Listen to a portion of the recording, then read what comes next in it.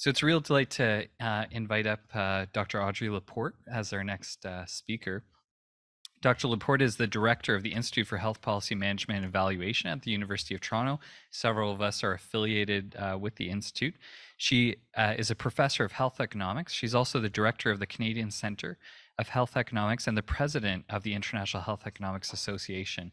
So it's a huge privilege to have you come up and speak. And I really want to thank Rick, who is part of the steering committee, who had suggested engaging you in this really important area. And we were talking earlier that this builds off some of the discussion yesterday about economics of the work here, and also the impact that primary care has as well.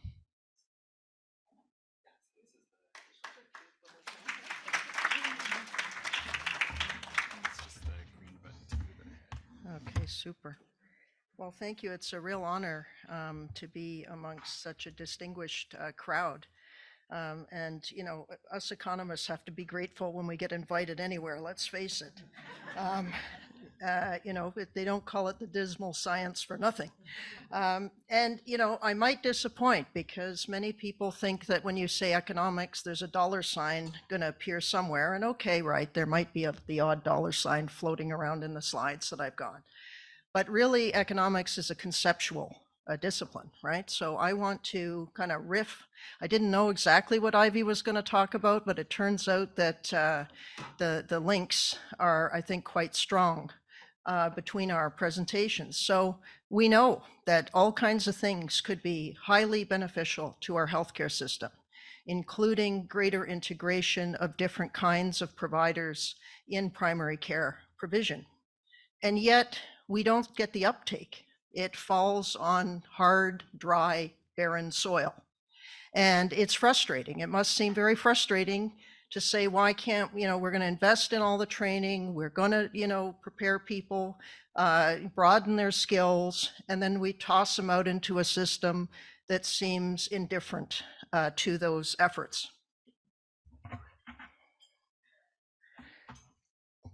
So I gather yesterday was, you know, a description of the tragic and crisis-laden minefield that is healthcare right now.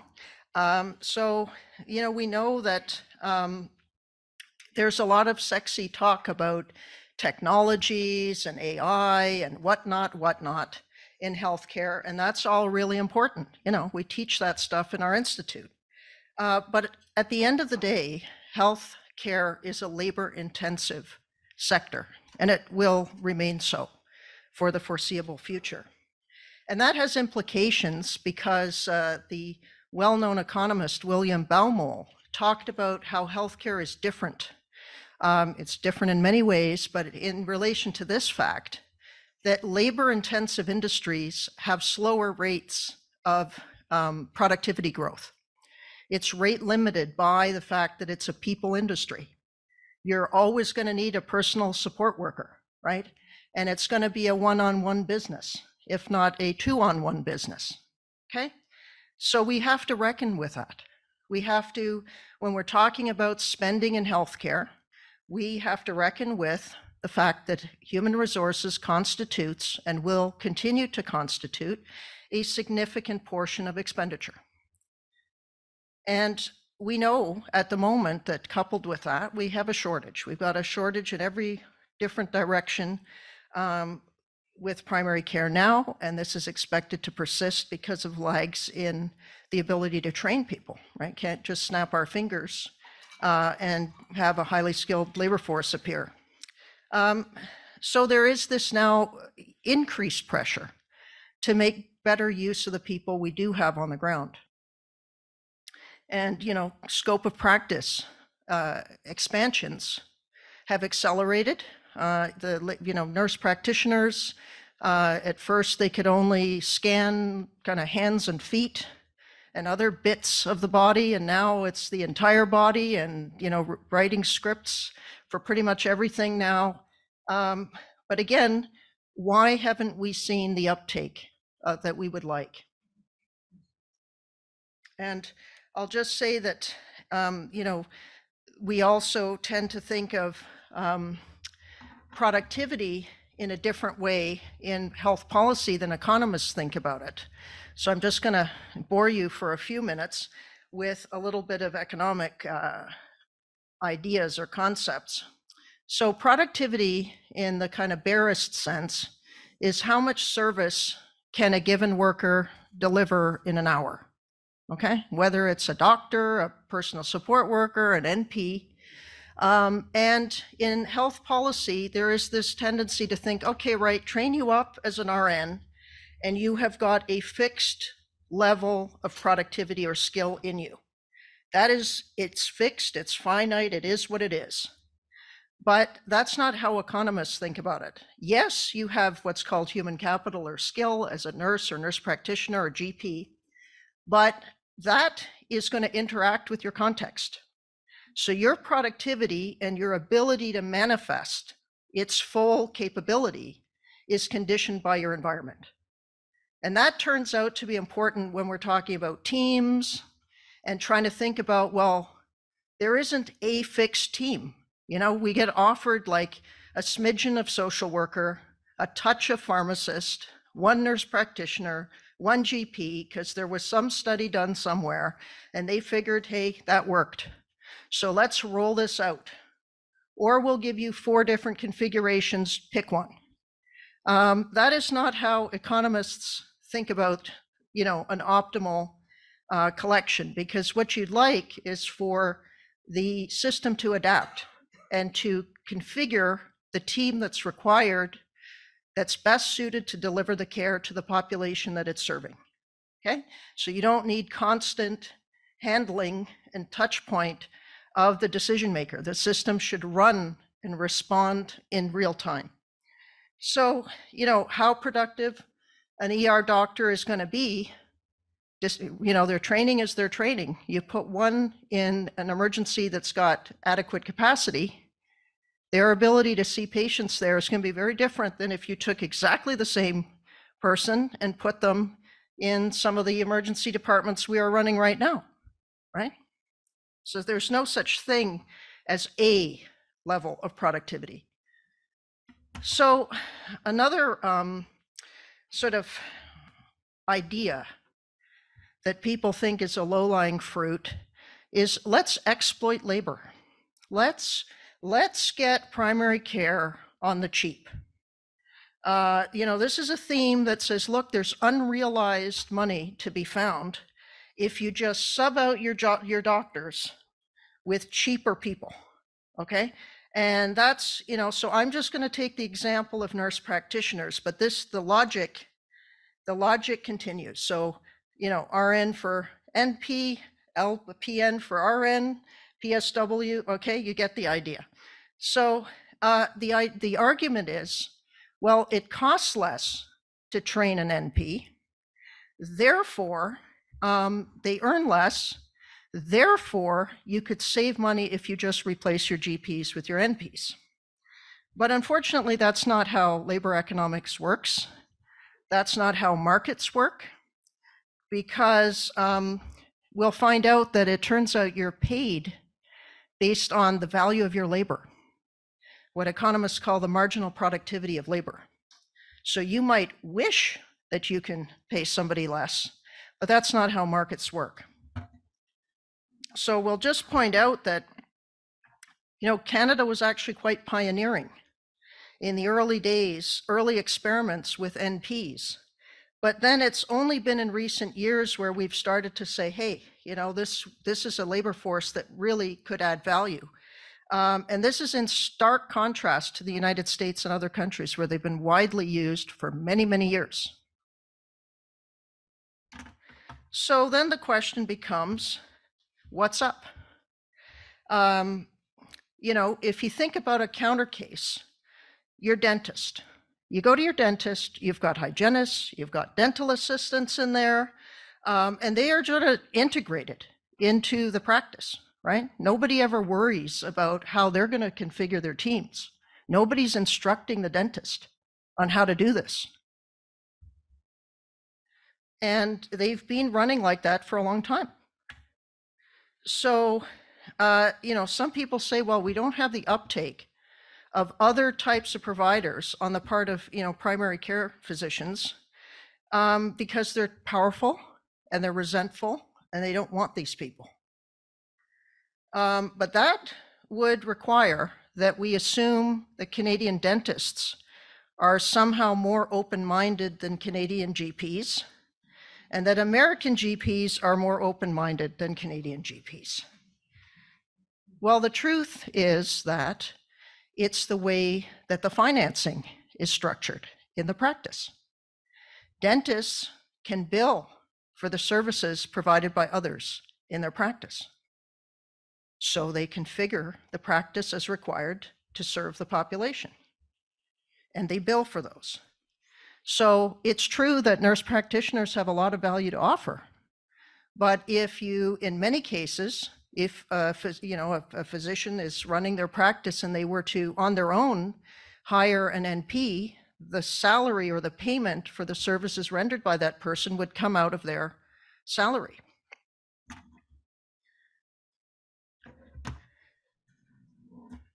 Okay, I've just lost my little cute thing.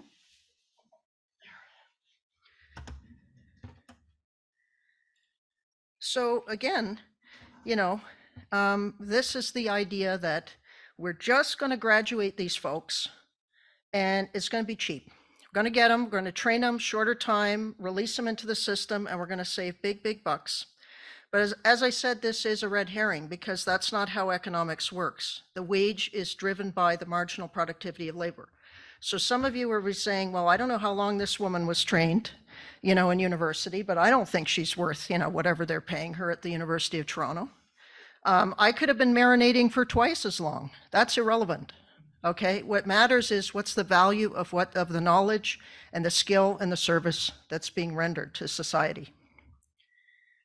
If that wasn't true, then we'd have to pay the GPs that trained at expensive American school more than an equally skilled Canadian GP that trained at a less expensive Canadian med school. Okay, that's not how it works. Cost of training enters into the picture in terms of the supply, right? If the cost is too high and people say relative to what I expect to earn, I'm going to go somewhere else. And if the supply of that provider goes down too much, the wage will go up. If you increase the supply of them, the wage will go down. So I'll just talk about an example. So does that mean, we don't want to use nurse practitioners? No, that's not what it means. It means that you have to have an understanding of the conditions under which it makes sense, where there's opportunity to gain from substitution or complementary practice. So there is a distinction between NPs and GPs, right? There's a set of services that they can both provide, and some that you do need the extra training and the nature of the training that a physician gets in medical school to be able to treat. And the early literature, which came out of the nursing literature, had suggested about 90% of what a GP could do, an NP can do. But over time, that has settled into around 60 to 70%. So, and we talked about, in Ivy's presentation, she talked about something very important, which was knowledge dissemination amongst the health professions of what each other can do, what their productivity is. So that's very important. So it takes time to get a sense of, is it 60? Is it 65? Is it 70? That kind of thing. But from an economics point of view, what matters is relative productivity. So there are things that they both can do. And one might think, oh, well, if one can do everything better, faster or whatever, then that person should do everything. But again, that's not how it works. We're going to go back to this, if you don't believe me, about you're paid based on the value of your labor. I'll just harken back to, nurse practitioner wages and the trend in them over time. We're national here, so I just pulled a figure from a little bit further back, BC 2009, NPs on average were earning about 120, and GPs were grossing about 250. Median salary in Ontario in 2022 is about 130. Okay. It's, there's some variation depending on experience and all this kind of thing. But about 60% of a GP's gross goes to running the office, the lease, the equipment, the receptionist, the materials, et cetera, and if you take that into account, then your GP salary is actually, the take home is closer to something like 150, and that's extra for performing services that an NP doesn't provide. So it just reinforces the idea that you're going to have to pay nurse practitioners the value of their labor. You can argue about whether that's adequate now, but it's still going to be relative to what a GP gets, and it should be so, right? Now, again, that doesn't mean there's no opportunity to substitute. It means that the gains to substitution are not to be found in looking at the salary. And that's why you get impediments where people think, well, there's no gain because look, I have to pay this one this and that one that, so there's no point, which is wrong. Because what matters again is comparative advantage, another concept from economics. And so this relates to when people say this, they probably don't know that this is what they mean, but they argue that increased use of nurse practitioners frees the GP to work on stuff, that more complex cases, if you will, or things that are outside the scope of practice of the nurse practitioner. But we could even see comparative advantage working in a case where, let's say there was overlap, 100% overlap in what they can do, or very close, but there's differences in terms of productivity in doing those things. So I'm going to close with this, an example to illustrate my point that I can stack this in the favor of the GP. I'm going to say that the GP can do both things better than the NP in the sense of faster, okay? And this is quality adjusted, so don't get into that. And I'm going to say that the doctor can see more complex patients in an hour and less complex patients in an hour than the NP, okay? So let's say in this example that it takes the nurse practitioner an hour to see one complex case and 7.5 minutes to see a less complex case. So in that hour, they either see one complex person or 8 less complex people, okay?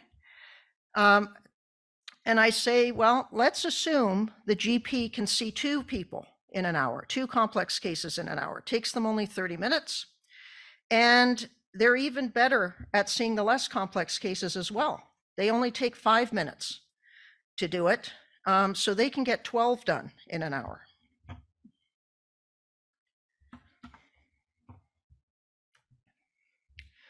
So the GP can perform, as I say here, either twice as many complex cases as the NP or 50% more or less complex cases. And I've set this up so that the GP has what we call an absolute advantage. They just do everything faster, okay? So you might think, well, this is a case where, nurse practitioner is out of luck, okay? But what matters in economics is comparative advantage or relative opportunity cost. And let's look at the different allocation of people in this situation. So if the physician performs the complex case, takes them 30 minutes or her 30 minutes to do it. And in that time, they could have seen 6 less complex cases. So the sacrifice or the opportunity cost of them having focused on the complex case was the 6 less complex ones. The nurse practitioner takes an hour to perform the one complex case. And in that time, they could have seen 8 less complex cases. So the opportunity cost of the nurse practitioner focusing on the complex case is 8 lost less complex cases.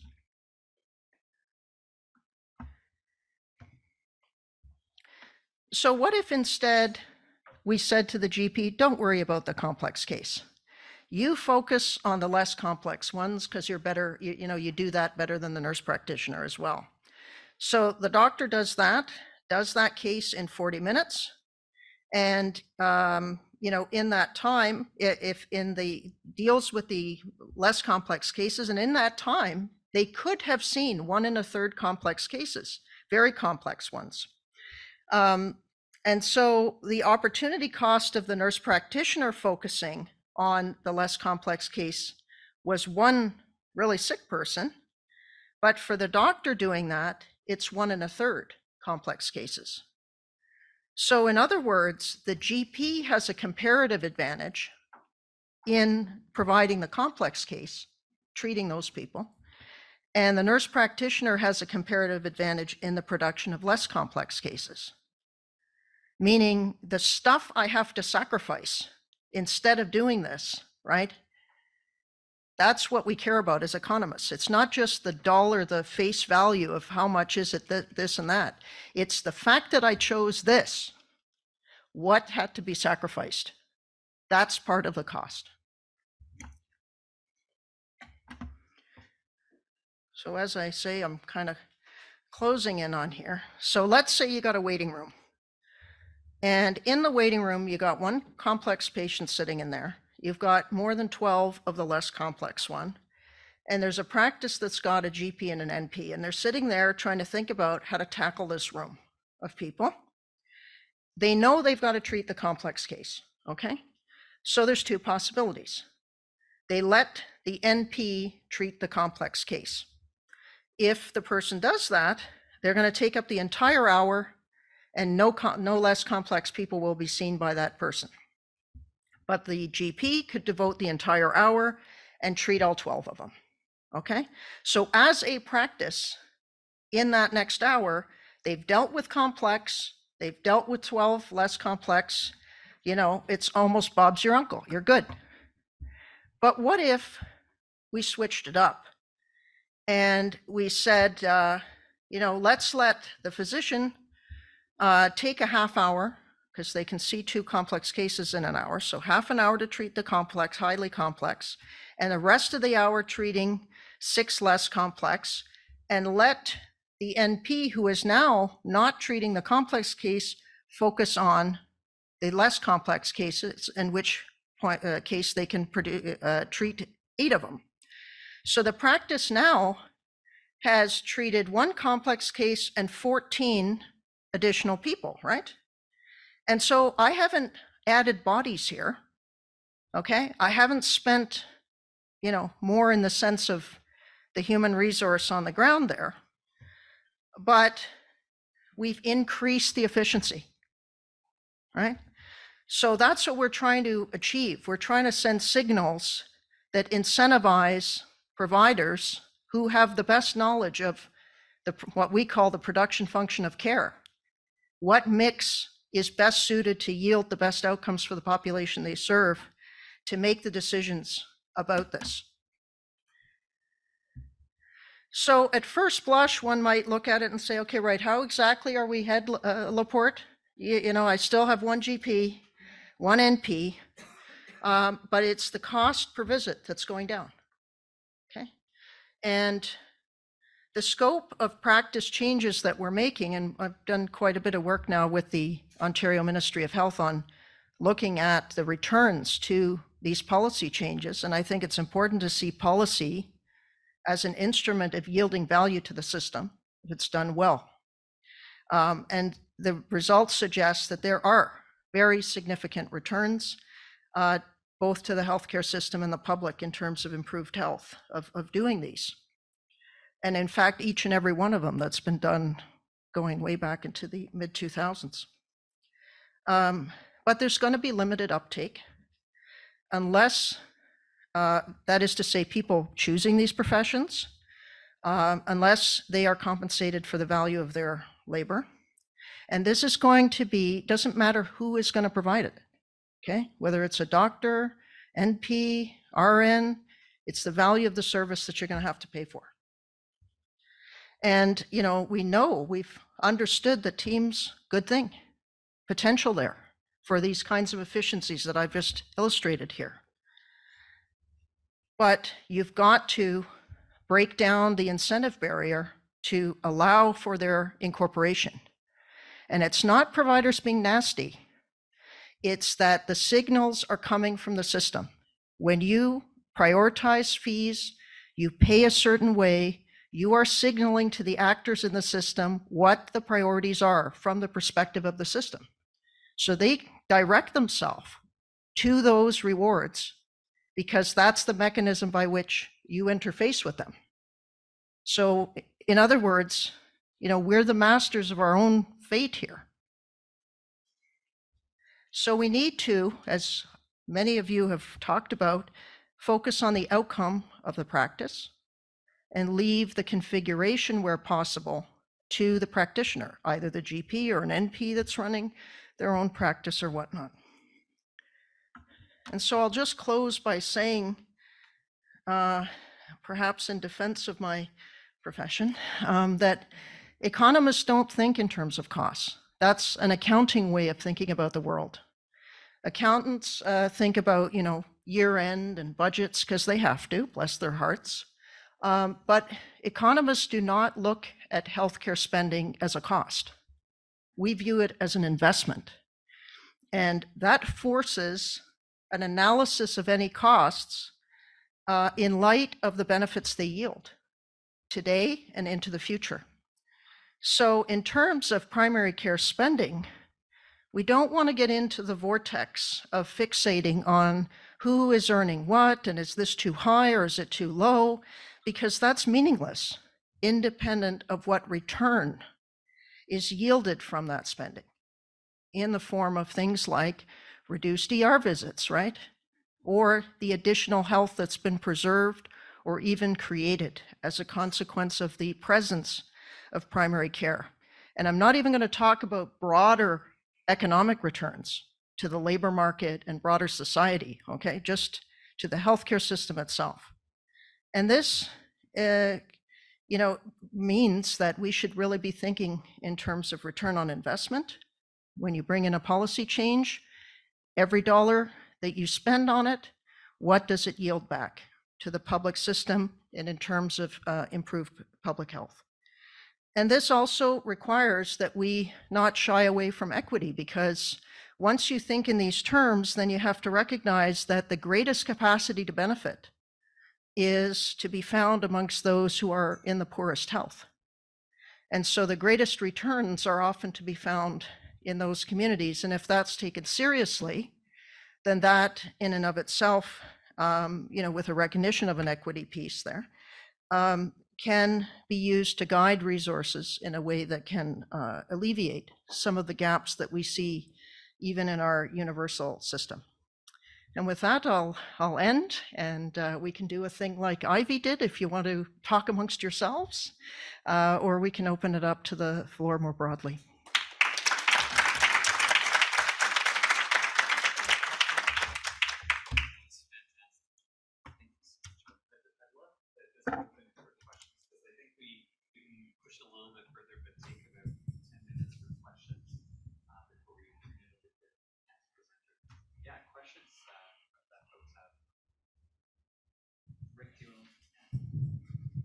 Well, thanks very much, Audrey. That was fantastic, and also will stimulate a lot of conversation about relative roles and values and all of that in this crowd for sure.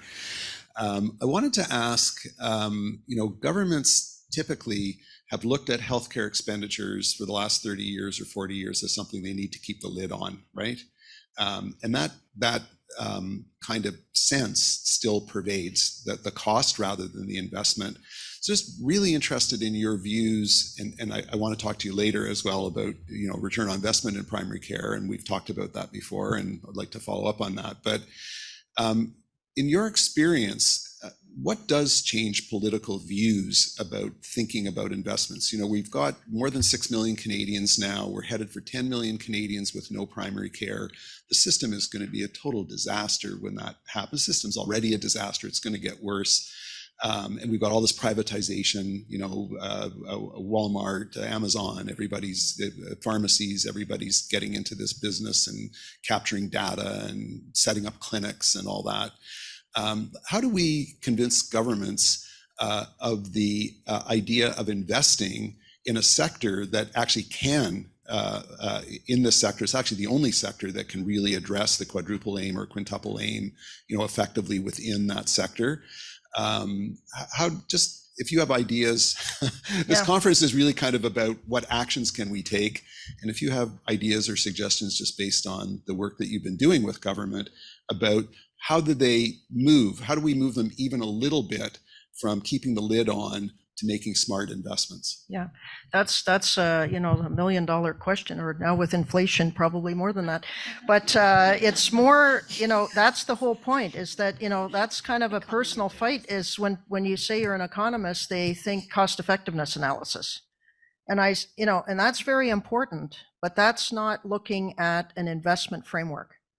And health is an investment. It yields, as you all know, I don't have to tell you, all these returns to society at large. Now, your health system planners in the ministry have their hands full, as it is. Many of you are living at the coalface there and making these very, very difficult decisions with, you know, all kinds of information absent. So they're not even thinking about the other returns. They can only focus on their portfolio. So when I'm working with them, it's really pushing this investment thing. And at the end of the day, you have to be able to show that they got value back. And I'll tell you what, I can't, you know, I'm still doing the work for the nurse practitioners and the pharmacists, and we're kind of working our way through professions here. But to show them that policy itself can be an innovation, and to show them that these tools actually can work, because believe it or not, these healthcare providers are very intelligent people, and they can respond to incentives, and they will read whatever you've written and react to it. So I try to show them through the evidence, but it is a very difficult slog, because the arguments always degenerate into, you know, this profession is the bad guy, they're earning too much, you know, that one's, you know, getting this, or, you know, the nurses are just not as committed as they should be, you know, to the environment, you know, on and on and on it goes.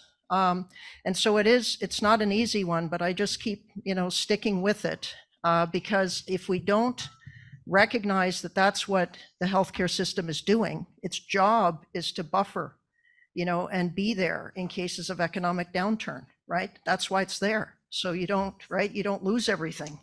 That you can bounce back, and there are massive returns.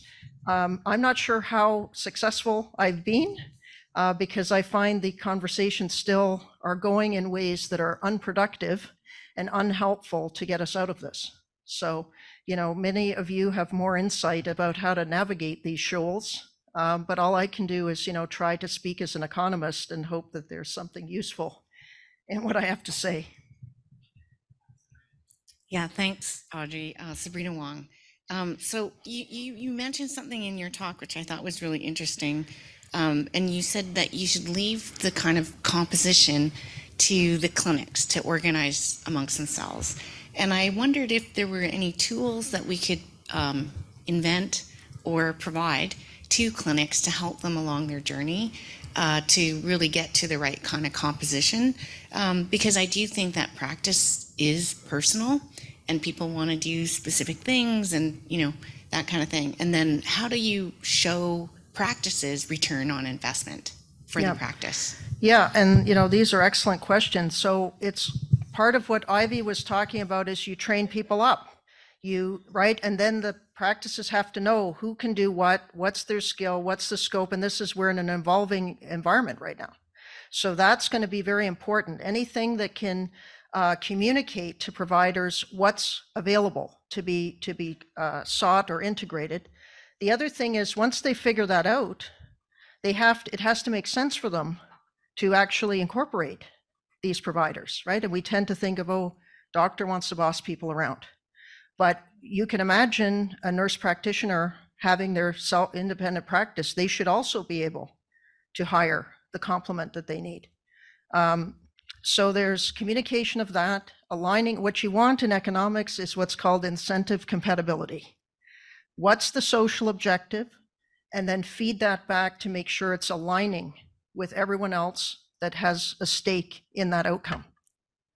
And so you have to think about, what does the practitioner face? And don't resort to saying they're nasty doctors that are too powerful. You got to say, wait a minute, if they're behaving this way, what's causing it? If you don't have people going into that field, what's causing it? And, so I think changing the financial incentives is key, communicating the value of teams. And then when we talk about another important point that you raised, and several very important points in there, is what does the provider get out of creating value to the system? Not very much, right? And you could think about a world in which a practice yields big improvements, serves an underserved community, generates a lot of extra health. That translates into a lot of savings to the system, right? What share do they get of that? Big fat zero. So there's possibilities there that if they knew how they were doing, and if they performed at a certain level relative to others, that they might get a share of the value proposition that they created. There's nothing wrong with that, because it's their effort and ingenuity that has yielded those value, that return.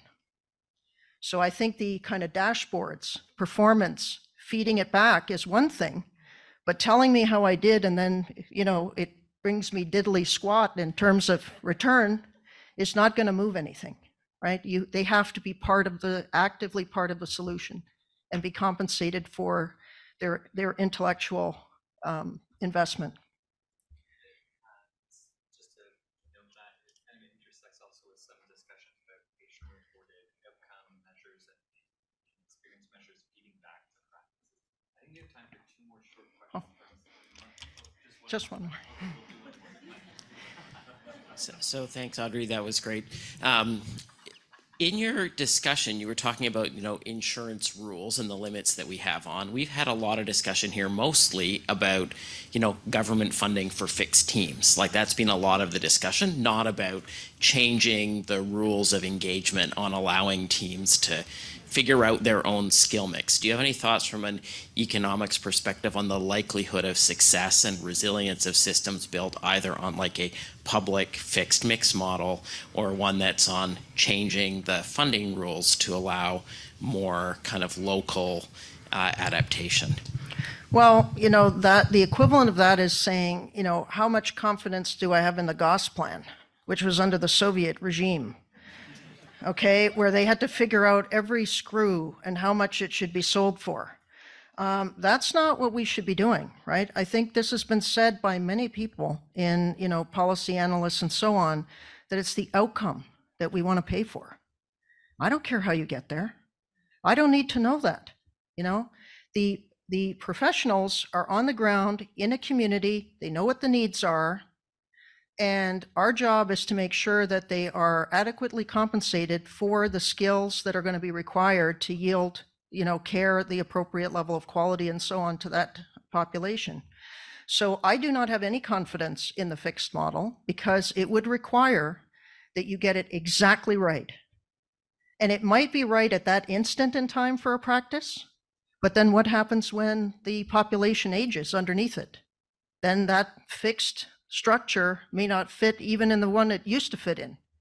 And that's not where government should be acting. It should be setting the rules of the game and allowing the professionals to play within that framework and measure the outcome. And that's where all this data, analytics, and feedback is going to be so critical, and might actually allow us to go to another level, because that's been a real impediment, right, to progress.